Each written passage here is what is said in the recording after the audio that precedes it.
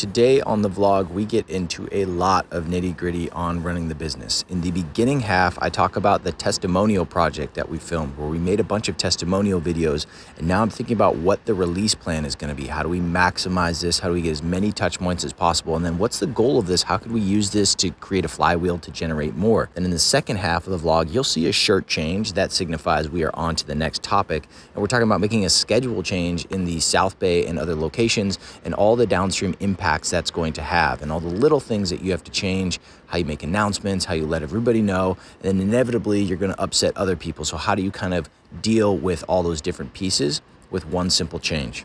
All my marketers and business owners out there, here's how I'm thinking about testimonials right now. So we just shot this big production testimonial shoot. We've got 3 really great testimonials with 3 different customer avatars of our members: a professional athlete, a former NFL player, a businessman who started a supplement company and a creative agency, and a director of a fashion company who's a gal who does strength training. All amazing ambassadors of Allegiate.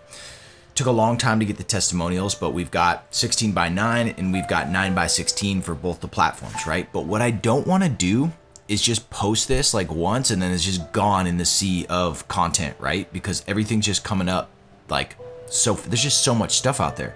I want to get as much mileage out of this as possible, but I can only pay the my friend on the production side to help us make so many assets. And if I start to crank out a bunch more assets, it's just going to cost me a lot more money. So what do? I just sat down for a second and I just started brainstorming ideas of like, how could I release this and get more mileage out of it? And that led me just to one thing, to another. So here's how I'm thinking about it. I've got the main asset that I've recorded, telling these great user testimonials, real stories, authentic, not overproduced, just the perfect story. What I'm gonna do is I'm gonna listen to that and I'm just gonna transcribe it. I'm just gonna write it all down, right? Then I'll take screenshots from the testimonials and I'll overlay some text over it, just of like some really great emotional, kind of like catchy pieces that I know are going to hit. And because they're from the different customer demographics, focused on different aspects of what makes Allegiate great. For example, the program in weight loss, or the community aspect, or the injury prevention aspect. And we can pull all those pieces together. So now not only are you getting these testimonials out, but they're hitting on core product differentiators that make you unique or make Allegiate unique, right? I've technically got 3 interviews, but I'm going to turn this into maybe 6 pieces, right? I'm going to turn it into like, hey, day 1, hey, tomorrow we're gonna release the full interview. So it'll be a little bit of a pre-promotion sort of thing. Then maybe I'll do a carousel swipe and you'll see a little text, then you'll see a little highlight of the video. We'll get people excited about it. Then we'll drop the full interview the next day, and then we'll do like a quick recap, or maybe we'll have some other just quote highlights that kind of like reinforce the story. And so now you start to get more touch points out there. Instead of just 3 posts, for example, 3 interviews, now you've got 6. The other thing is I'm thinking, well, what's the goal of this? I would love to generate new members from this. I would love to generate some inbound leads, and I think maybe we'll do that, but my experience tells me that probably not. We'll probably get a couple double taps, a couple comments, more of a community builder.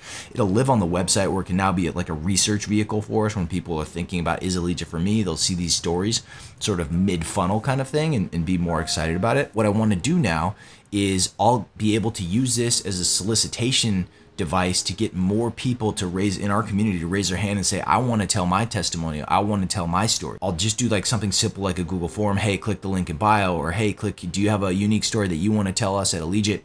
And let's just say each of these 3 interviews get us at least 2 requests of like, hey, I'll tell my story on video. Now we got 6 potential leads on doing that. I've got 6 more videos, and then the cycle repeats itself, and you just keep doing this, and we can create a repository of more content and more testimonials. So if I flash forward 6 months from now or 3 months from now, what if we had 50 of these testimonials cut in the right way, where you land on this page in your research or your advertising or whatever, and you just see a gang of testimonials, and you watch them and you're like, wow, this is something special, like this is real. The other piece is like, all right, well, how do I execute that aspect? It'd be one thing to like get people to raise their hand, but and give us a testimonial, but pre-production, shoot logistics, filming, editing, it's a ton of extra work, and I don't want to take that on. But because I've got my friend Nick helping us out on a remote basis in terms of 5 videos per month, where he can edit our iPhone footage and make it look a whole lot nicer and just like have a pro element to it, what I'll be able to do now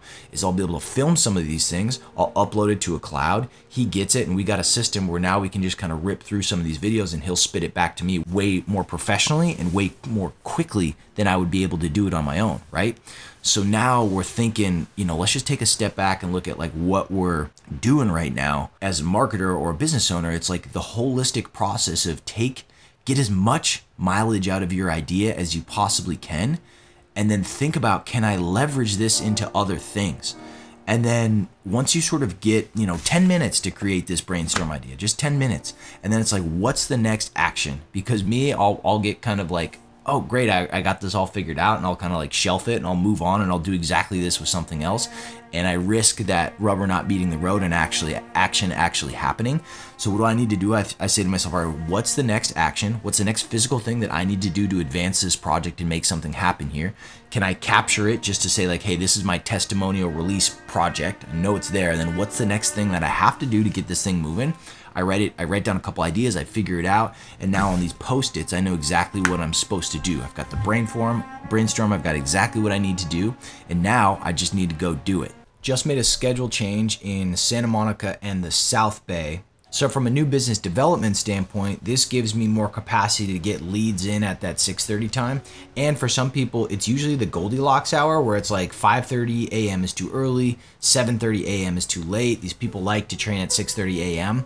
And if that was the case, I found in some of these sales meetings and stuff that's like, that was the bottleneck. And they're like, well, I can't do this because you don't have a class time if I'm not cleared for team. Inherently, when you change one thing in the system, other people are going to be upset. So I'm probably going to get some emails of like, I love 6:30 a.m. team. I can't believe it. I'm going to terminate my membership because you guys changed it. Go back to it, something like that. But you just kind of have to look at all the different variables that are at play and see what makes the most sense to make a change. A lot of kind of back end stuff that you have to do, actually the logistics of scheduling it in the system, in the software system. But once you get that knocked out, then you got to let all your staff know through Slack of like, hey, we're making this change. And this Charlie Munger taught me, which he learned from Bell Labs, you have to tell people why you're doing something, because if you tell them why you're doing something, they're going to remember it and they're going to be much more likely to get behind it instead of just dictating it down. So we get a lot of questions of how does Allegiate work all the time. It seems obvious to me, but it's like for the prospect, they don't actually know how to do it, right? And it's obvious to our staff, but that doesn't matter if we know how to do it. It matters that the prospect can figure it out. And in a very confusing landscape of boutique fitness, like it's, where you just show up to any class and that's how you do it. It's like, well, no, like when you do a total body strength and conditioning program with progressive overload and you've got 3 practices and how you stretch that up over a week, over a month, like it's hard for people to figure out. So what I'm doing right now is I'm making the thumbnail for a YouTube video that we made where it's just basically me explaining like, here's how Allegiate works, here's team, here's strength, here's practice 4, here's where the idea came from, here's which program is best for you, and just thinking like in the prospect's mind of like, if I was new to Allegiate, like how would I explain this? And how would that person understand it? And then I'm just going to put it on the website and it'll just like be there so that person can just click it and they can see it and go like, oh, okay, cool. I have a better idea of which class is going to be right for me. So anyways, check this out. I'm going into Photoshop right now. I'm going to take a screenshot of the video. I'm going to put some type over it. I'm going to upload it to YouTube and then I'm going to add it to the website.